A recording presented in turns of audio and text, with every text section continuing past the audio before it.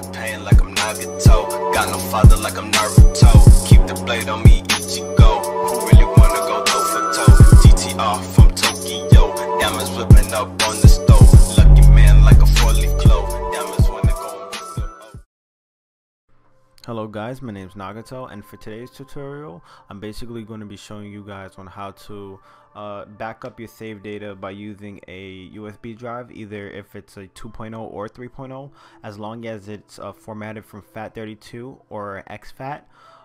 Then you're essentially good to go. The way how you could check if your USB is on FAT32 or formatted as on EXFAT, go ahead on your PC, plug in your USB, go ahead and right click on your USB drive and look into properties, and then from there, once you look into properties, it will tell you and display if your thing is formatted on FAT32 or EXFAT.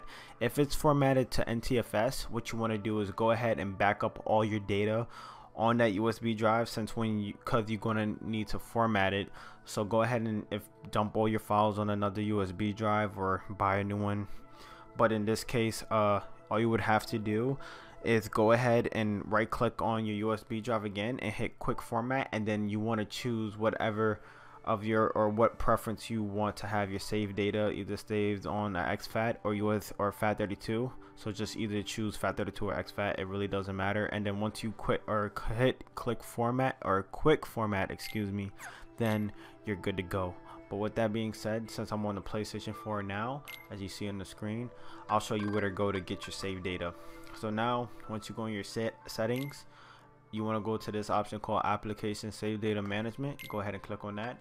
Click on the first option that says Save Data in System Storage, and then from there go to Copy to USB Storage Device. Depending on how many games and how many game save data saves you have, it could take either from 30 seconds to a minute. I have a bunch of games on this PlayStation 4. I think roughly almost 400 plus titles, so I may have like a bunch of save data.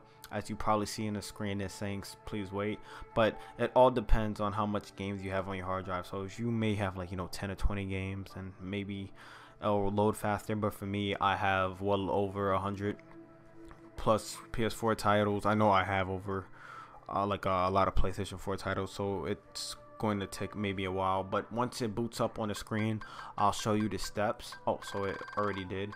So for example, let's say it showcases all your save data. I think it's not even in alphabetical order, but there's other methods on how to pull it. So let's say if I want, I don't know, Kingdom Hearts HD 2.8 save data, all I have to do is click enter, click all the saves that I want for that game, and then just go ahead and copy. But let's say if I want to do multiple games, so let's say if I want to select all my games and try to copy it, it will basically copy everything from my USB storage and overwrite data that I already have on it. So if I wanted to do that, and I could press apply to all and press yes. I'm not going to do that because I'm not too sure what save data I have on this flash drive, but that's essentially the way on how to basically put your save data onto a USB drive. So yep, as I said before, if you guys love my content or want to leave a like or comment down below, go ahead and please subscribe, and also hit that notification button to see when I have new videos out, because I just don't do all modding videos. I still want to dabble in just with regular gaming tutorials and tips for the PlayStation Legacy series. With that being said, my name is Nagato, and I'm signing out. Thank you guys for watching.